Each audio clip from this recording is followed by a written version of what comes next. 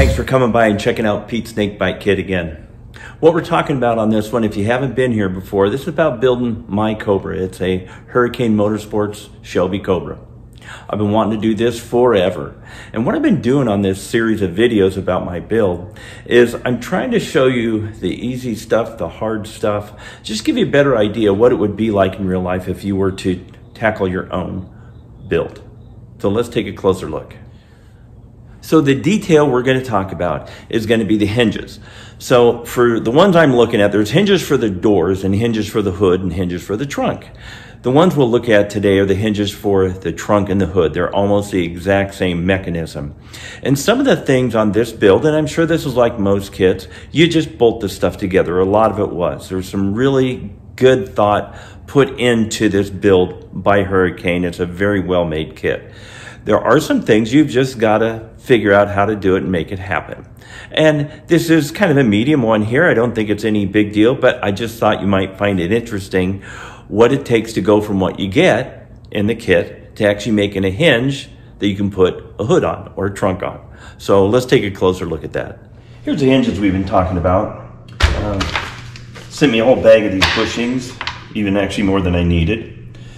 These bushings go through this hinge piece. As you can see, these bushings are longer than they need to be, so we need to trim those. Once we get them trimmed down, we'll need to make some spacers for it to fit in here. So let's trim these down, get some things to fit. So what we're going to do here, I'm going to make a mark on these bushings, right where I need to trim them off. And then we're going to take those and cut those down. Okay, pop this baby in the vise.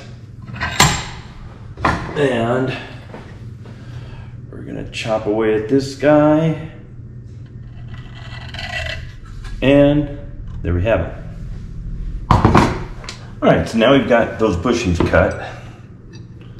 Put one in here, one in here.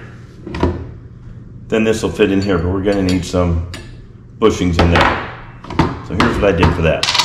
Okay, so if we measure this, we've got 822, and we measure this, and we've got 782. Let's figure out what size bushing we need here.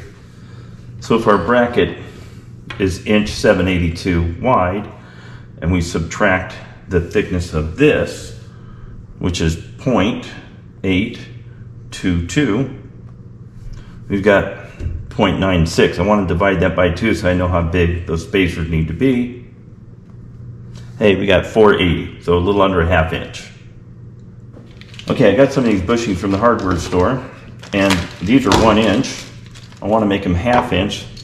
Something I did to mark these is I took a tubing cutter and I centered this tubing cutter in there. So I'm making a mark at a ½ inch.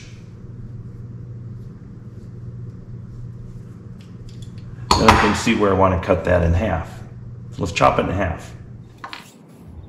All right, now we got these cut. Get the magic rattle can. A little bit of paint on them. All right, so we got those bushings cut to size, put in the hinge, and then these spacers cut to size. And then what I did is double nutted this here so that these nuts will stay on, but we're not putting too much tension on there. So we've got a hinge that'll swing. Let's put it in the car. And there we go. Now we've got the hinge installed. It's adjustable up and down once we get the body on. And there we go. What do you think? So there you have it. That's the hinge. That was, of course, the right rear one, the passenger side for the trunk. There's 2 just like that for the hood and so on. And it isn't a huge deal. Just thought you might find that interesting, some details of what it takes building a kit. Hey, I hope you find the kit you want to build. And if you build one of these, you're going to love it. Thanks for watching Pete's Snakebite Kit.